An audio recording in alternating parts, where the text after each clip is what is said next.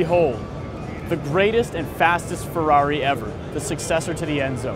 Without a doubt, Ferrari poured countless piles of cash into research and development for this car, which makes you wonder, what's up with the name? This is the LaFerrari.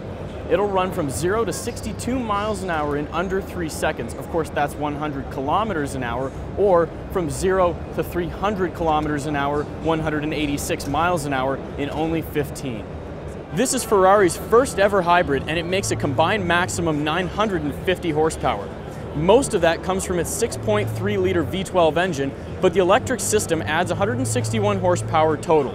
Of course, that power also runs through a 7-speed dual-clutch transmission. The car's hybrid system is actually built in the same plant that manufactures the Kurz hybrid system for Ferrari's F1 cars. And in fact, Ferrari also says that this car is a full 5 seconds faster around its Fiorano test track than the Enzo was. An object of extravagance to say the least, this car is not a luxury item in the plush sense of the term. In fact, the 2 bucket seats aren't adjustable.